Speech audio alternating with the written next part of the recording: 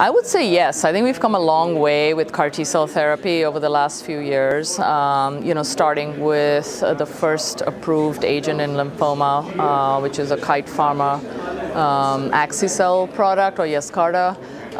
We were part of that trial as well, the Zuma-1 trial, and that data just keeps getting updated every year, and it looks like patients who have responded extremely well, and there's like a durable complete remission rate of, I don't know, 45% or thereabouts from the original population. But we really feel like these patients have probably been cured because it's been several years now, and they had really, really bad disease, multiply relapsed, and now they're in a remission, living normal lives. So that data looks really good. Then Novartis has their Kymriah product. I don't have personal experience with that because we were not part of the trial, but that's a second agent to be FDA approved. At this particular ASH, so for multiple institutes have their own little, CAR T-cell products that are being tested. So at City of Hope, we have our own CAR T-cell product. So I have a poster today presenting on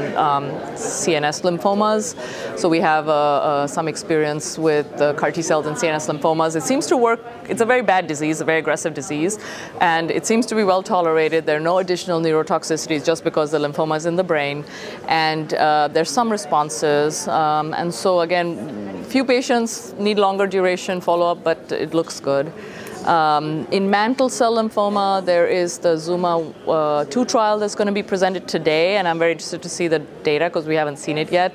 But we were part of the initial portion of the trial, which might have been a little bit different production platform. And at that time, I remember that the few mantle cell patients we had on that, it did extremely, extremely well, except there was some toxicity, so they had to be balanced. So I'm interested to see the data today in mantle cell as well.